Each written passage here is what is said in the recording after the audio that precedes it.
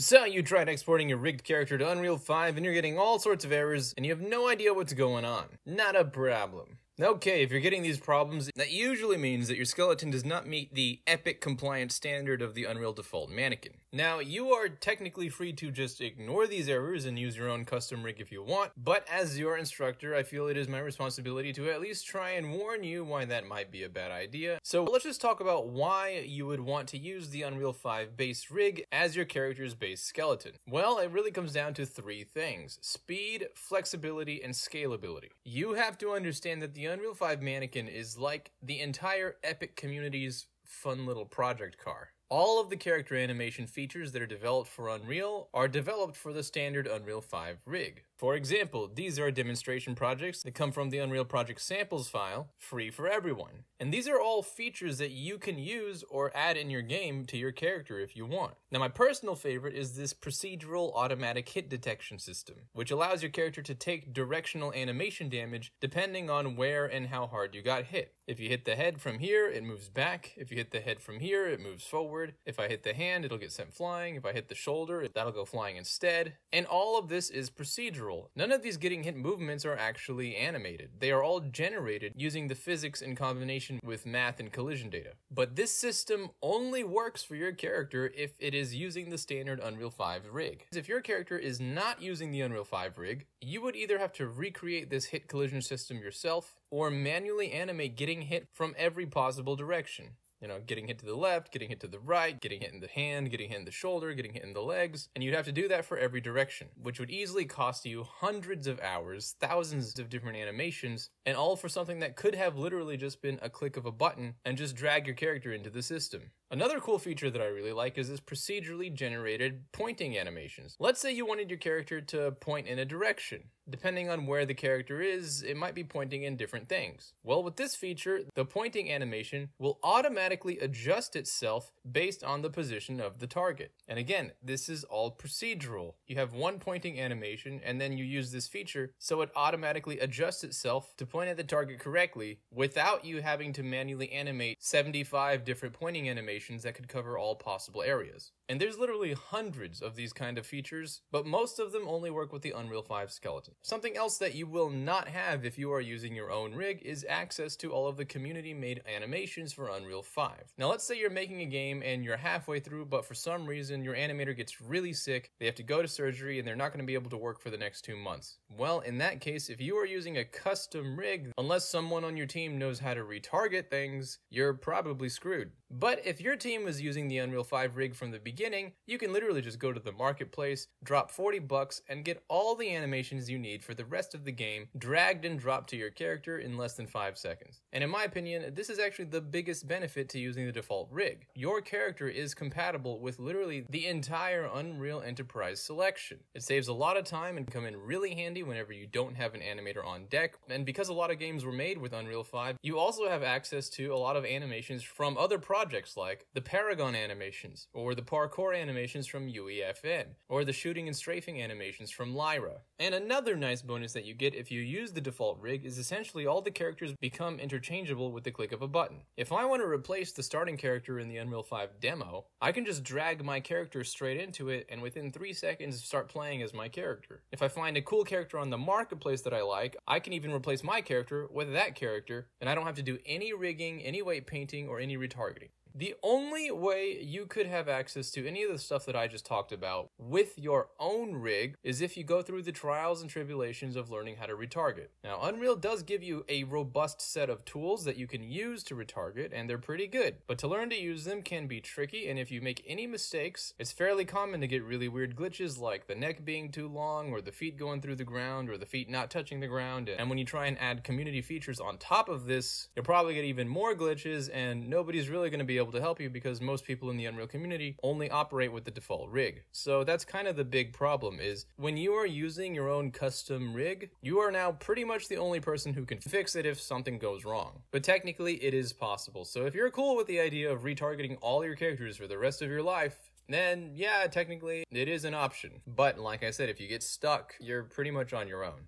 Now, if I have successfully convinced you to use the default mannequin skeleton for your character, you might be wondering how you would even get your hands on it. So for those of you who would like to know, here is how. We actually have a really awesome member in our Discord community who has gone ahead and made a Blender file which contains the rigged Unreal 5 mannequin already set up with Rigify, and he has a video that shows you how to adjust it and how to fix it to your own character, and even some cool scripts that can help you mirror from one side to the other. He explains it pretty well, so I'll leave a link to that video in the pinned comment. But for those of you who would like to just build your own rig that doesn't revolve around Rigify, here is how you properly import and export that into Blender. You can get the FBX file directly from Unreal 5, but before you bring it into Blender, you'll want to go over on the right, click the cone, and set the unit scale from 1 to 0.01. Then import the FBX, and at the bottom, make sure you set primary bone axis to X and secondary bone axis to -Y. Perfect. Now, I know seeing the bones oriented like this hurts your soul, but trust me, if you actually try and change these orientations, or if you try and do the fixed bone orientation inside of Blender, it might look better, but it's actually now secretly broken. If you export it back to Unreal and try and drag animations into it, you're going to see something like this.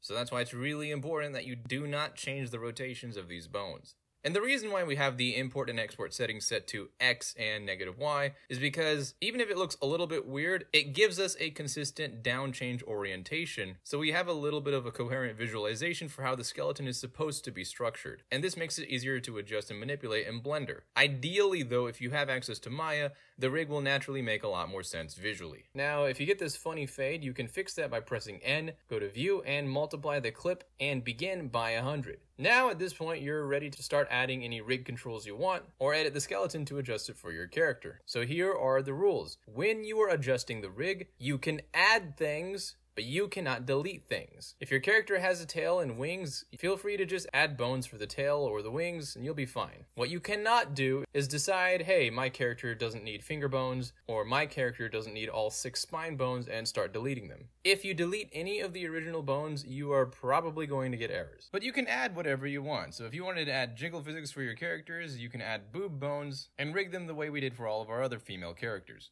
Now, you can move bones to stretch to different locations depending on your character, but you should not change the orientation or the rotation of the joints. If you do, once again, the rig will break, and you will probably get some weird errors or glitches. Now, a lot of these problems can be solved if you just model the character around the rig in the first place. Regardless, once you've got the bones in the right places for your character, you can either weight paint it yourself, or you can use a weight paint transfer from the mannequin to your character. I have a video tutorial showing you how to do that, link in the pinned comment. Alright, so let's say you finish rigging your character, the weight painting is perfect, now you want to export this from Blender to Unreal. Well, to do that, click your rig, shift-click your mesh, then go to File, Export, FBX, set it to Just Mesh and Armature, smoothing to Face, and if you have modifiers, you can apply them, otherwise don't. And the most important thing here is to make sure that the primary and the secondary bone axis are the same as when you imported them. So we want X and -Y. Usually it doesn't hurt to leave the only deformed bones on.